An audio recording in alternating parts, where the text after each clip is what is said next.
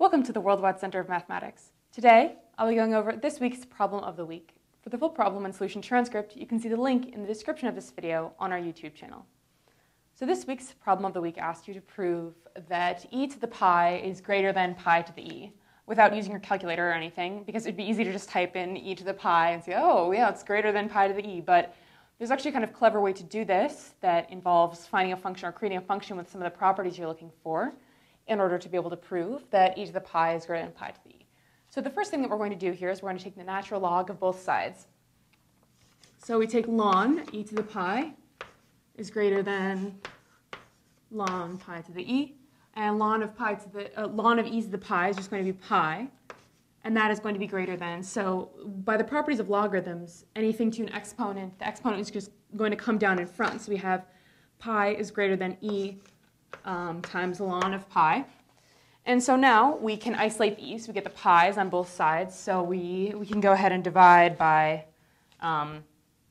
e, or I guess in this case, why don't we just divide by ln of pi? So we have pi over ln pi is less than e, or is greater than e, excuse me.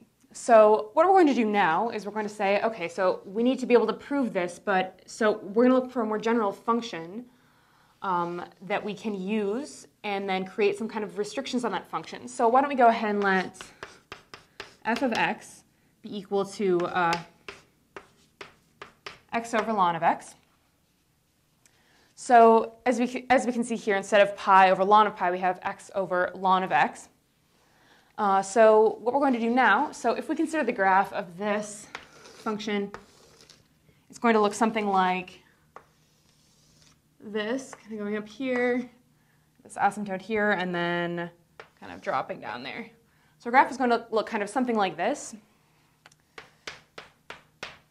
So we need to find the extreme value. So we're trying to find maybe what this value is going to be here, because it looks like we have no global minimum or global maximum, but we have a global minimum or a local minimum right there. So we need to try to figure out what that value is. So the way that we're going to do that is we use the first derivative test. So we're going to take f prime of x, and we can use the quotient rule. So low derivative of x is 1 minus high, so x times the derivative of ln x, which is 1 over x, and underneath low squared will go, so ln squared of x. And x times 1 over x is just going to be 1, so we end up having here ln of x minus 1 over, ln squared of x. So in order to find our extreme values, or in this case extreme value, I'm going to set this equal to 0. So when we set this equal to 0, we have 0 is going to be equal to ln x minus 1 over ln squared of x. And so we can multiply both sides by ln squared of x. And that just gets to be 0. So we have here 0 is equal to ln of x minus 1. So we solve for x here, and we get 1 is equal to ln x, or x is equal to e. Okay, so now we know that x is equal to e is going to be where on the x-axis we have our local minimum here. So when x is equal to e, so say this is 1, 2, so it's about 2.71, so about right here. So this is our x value, so we need to find the y value. So in order to find the y value, so actually we can just find the y value by plugging in f of e, and we get here e, so at the point EE, so we're going to achieve our local minimum at EE, because if we plug in e over ln e, we just get e over 1, which is e, so f of e is going to be e, so our local minimum occurs at EE, so that's going to be our local minimum here. Okay, and so now we see that when x here on the x-axis is greater than e, so when x is greater than e, so over here, f of x is also going to be greater than e, because we have a local minimum here, and around this neighborhood here, we know that all of the values over here, when x is greater than this local minimum, the function is increasing, so f of x is going to be greater than e.